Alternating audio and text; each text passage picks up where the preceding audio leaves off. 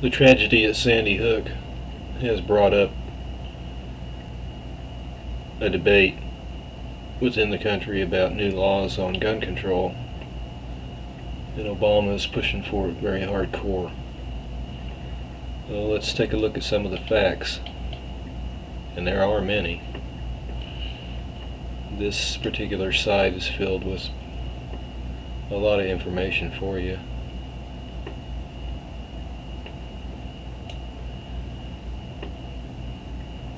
And here you can see 300 million firearms owned by civilians as of 2010. 100 million are handguns. Percentage of households with a gun.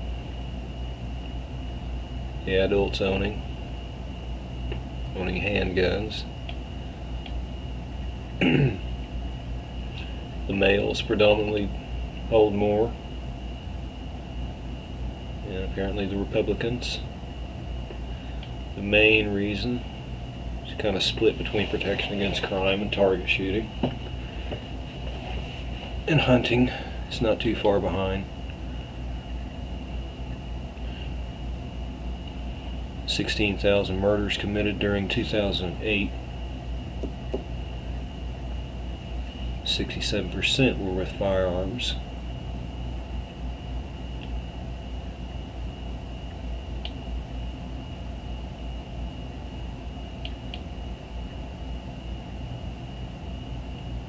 '82 survey of male felons dispersed across the U.S. found 34% had been scared off, shot at, wounded, or captured by an armed victim. 40% decided not to commit a crime because they knew or believed the victim was carrying a gun. 69% personally knew other criminals who had been scared off, shot at, wounded, or captured by an armed victim.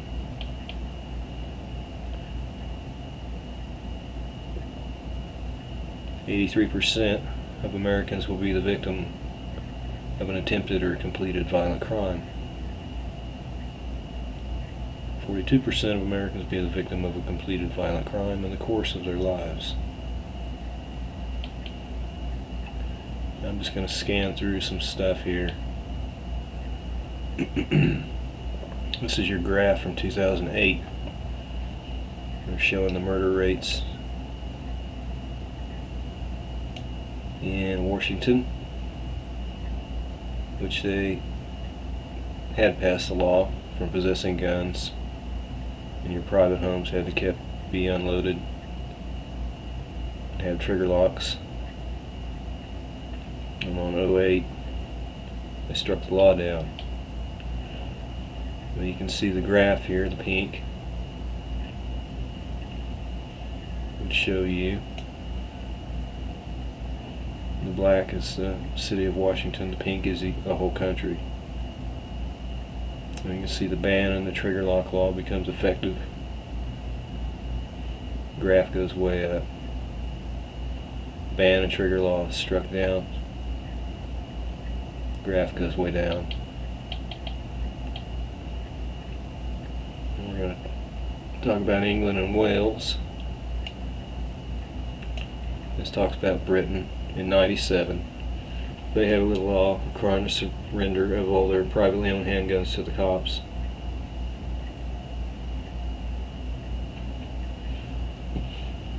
And this was their gun control law here. And you see the graph keeps going up, up, up when the people are disarmed. Homicides here. And then it went way up.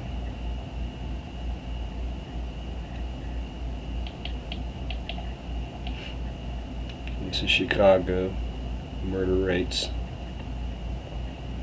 for the U.S. Handgun ban became effective here. Drops down a little bit, then goes way up, and it starts to come down some.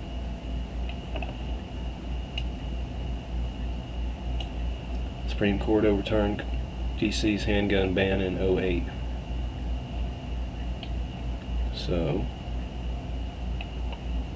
this is the United States level right here. So that was much higher than the US level. You can see outset of the handset gun, the murder rate average 17% lower than it was before the law took effect. U.S. murder rate average 25% lower.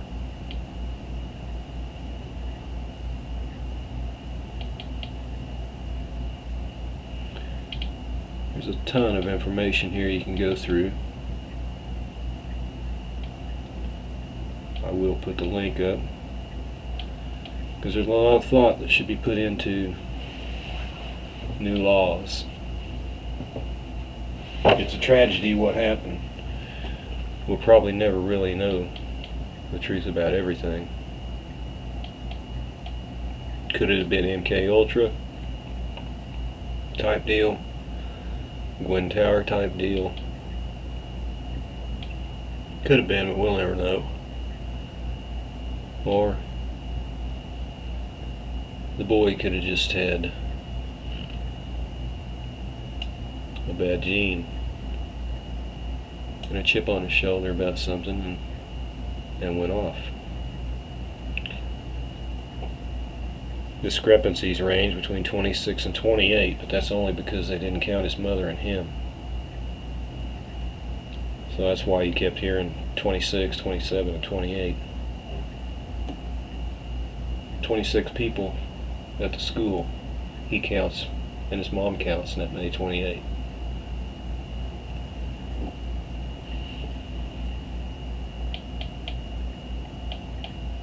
You come down here to Texas, the murder rate in Texas and the U.S.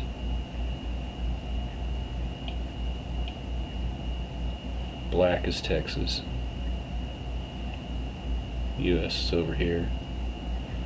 And a right to carry law become effective here. And once people started packing, the thing came way down. The bad guy knows you got something. The bad guy thinks twice. He looks for people that are prey. Michigan right to law to carry law becomes effective. Things start going down, along with the overall U.S. rate.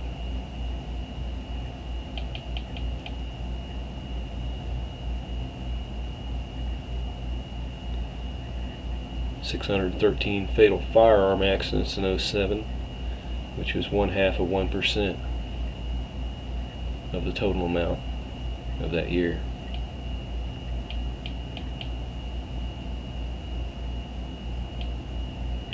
There's your graph of the age groups. Then you can see this age group had more.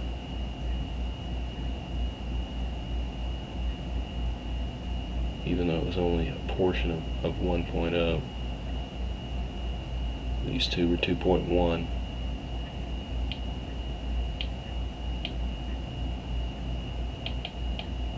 So before we start deciding to say, yeah, let's go ahead and limit the amount of bullets in the clip. Let's go ahead and do away with an assault rifle.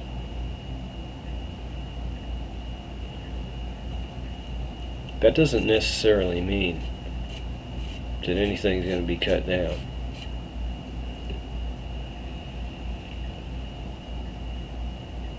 I mean, what about the Chinese incident? I believe it was China, where the man went in there and cut 22 children, I believe, with a knife. If you want to kill, you're going to find a way. If a gun's not available, you're going to think of something else. Oh, it might be a little tougher, but you're just going to put a little more thought and a little more effort into it.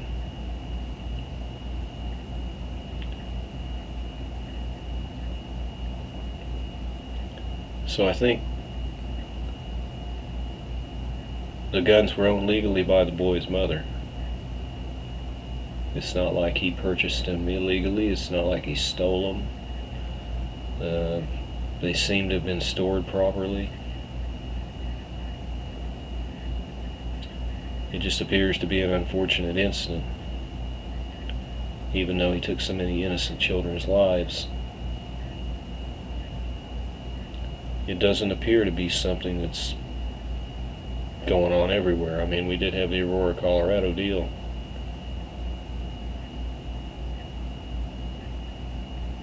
And when they're in quantities of so many people, it makes that one single incident look so much worse because it alters so many people's lives. It took the children of the mothers and fathers. They were somebody's brother and sister and grandchildren and nieces and nephews. They may have grown up and had children of their own, so there were generations that disappeared.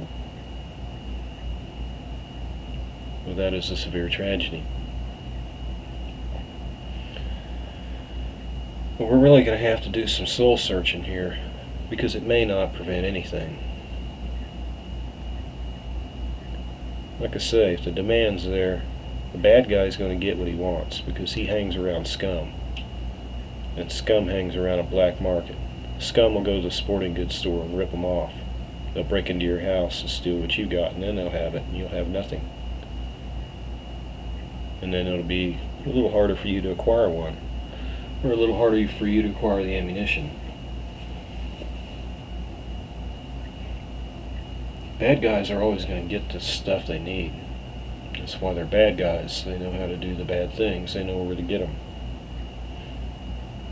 Dope addicts know where to go get the dope, don't they? Even though it's against the law, they can still get it. Smugglers will provide what the law does not allow. If you want an assault rifle, the price will just go up. Somebody that knows how to get it will get it for you. That's the way it'll end up working. On the other flip side of the coin, if you ever did have to defend yourself against some kind of a takeover, a government type of a deal, well, then they'd have all the access to the automatics. They pull the trigger one time and a whole bunch of bullets fly. You left with your pull the trigger one time to fire one bullet, you're severely outmanned. All this needs to go into the thought process. For me, in a situation like this, where the boy didn't buy the handgun, there's not a whole lot you could do. It's just like your son, your daughter took your gun. There was no background check done on them because they didn't buy a gun. The Aurora shooter, maybe he had a little something that could have been found out to where he couldn't have got what he got. And then we get into the wild stuff about MK Ultra type mind implantation, suggestions, trigger words. They can do things like that. I'm not saying this is one.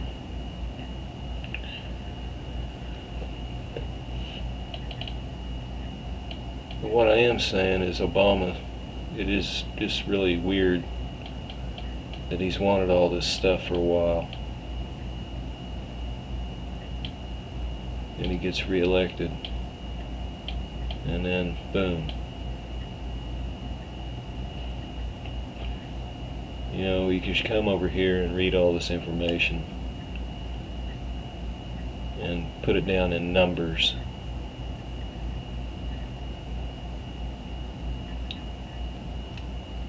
And look at the numbers as a whole.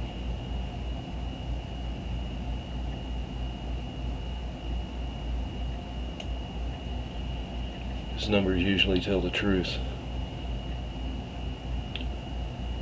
But I think we're going to get ourselves in a whole lot more of a hole if we end up making it severely harder for us to acquire weaponry that we want, and that we desire, and we feel that we need. So think about it. I'll talk to you soon.